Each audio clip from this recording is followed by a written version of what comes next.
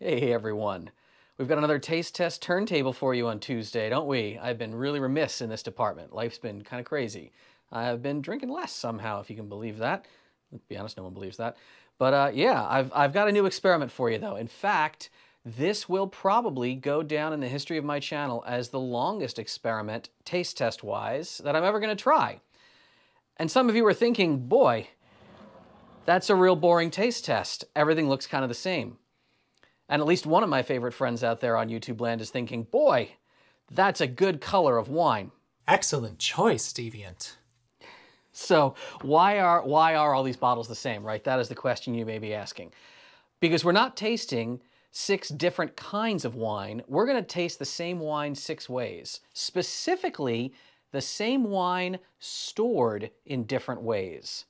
I don't know if any of you out there like to keep a bottle of wine around unfinished, but if you do, you may have used one of these kind of pump, pump, pump vacuums before. I don't even know what this is. This sort of thing ain't my bag, baby. Where you stick a little one-way valve stopper in the top, chunk, chunk, chunk until it makes some clicking noises and you've kind of exhausted how much air you're going to pull out of that bottle. And the idea is less air in the bottle while it's on the shelf, less oxidizing, less going off in flavor. Now, some people do that. A lot of people, frankly, just do the fridge thing where you say, I don't have the rest of this bottle. I don't feel like finishing it tonight. Which, are you really out there, people who say that? You know you can just finish the wine. No one's watching you. But you just throw it in the fridge. You say, all right, I'll get it later. Some people use that system, but something I had never heard before. I don't know if you've seen this. No, this is not me breaking into, rec-censored land. This is a product that I caught on Cocktail Chemistry. Yeah, it is argon gas. It is food-grade argon inert gas. The idea being heavier than air. You have a bottle, you haven't finished that bottle, you've got wine down to about here or wherever.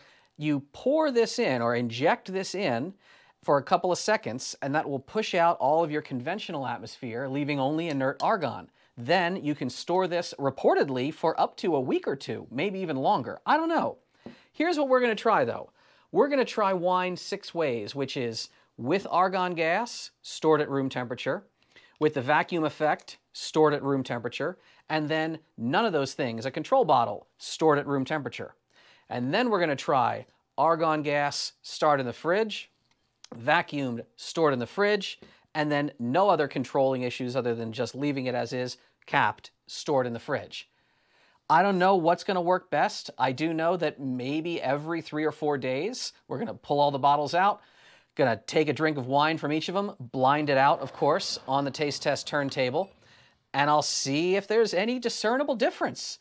I think the first few attempts at this are going to be kind of boring, and then as the days turn into weeks, maybe it's going to get interesting.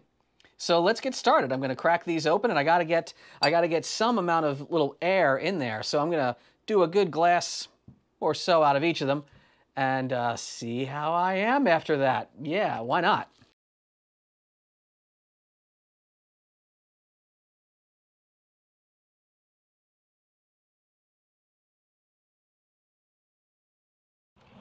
All right, we've got our candidates. Let's serve a little bit out of them and get things ready.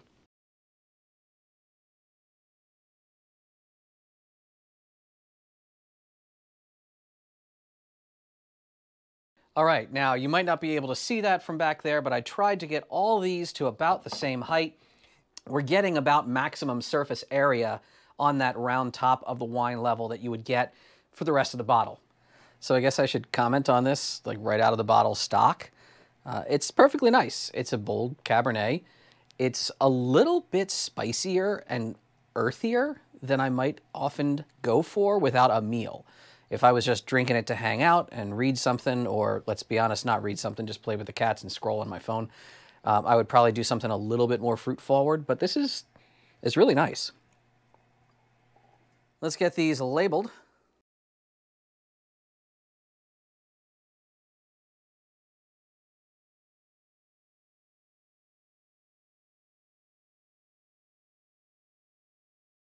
All right, we've got everybody labeled at this point. Now, for testing purposes, we need a little bit of at least pretend scientific rigor in our stages of this experiment, right? I'm going to say the wine will remain open for a half hour at room temperature. That's kind of a short dinner, long snack. Hey, I pulled a bottle of wine out, I had a glass or two, and then put away. If the wine was open longer than that, let's be honest, you'd be finishing the bottle. Not bad. After that time, the wine will be all closed up again, either with a conventional cork, with a vacuum cork, or with the argon and a cork. If the wine is going in the fridge, it'll go in the fridge right away.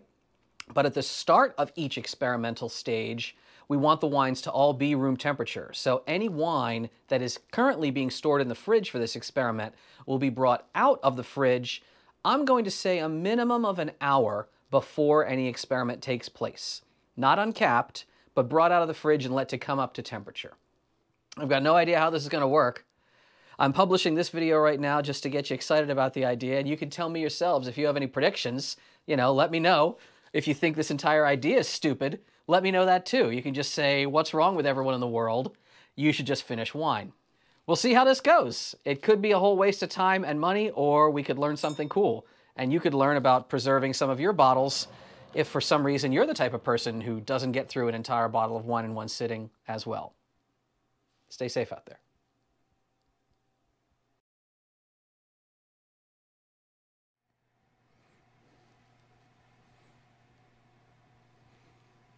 Careful, this is experimental wine. That's marginally helpful. Yes, we can try cat preservation later. Stick your tail in there. How's that going?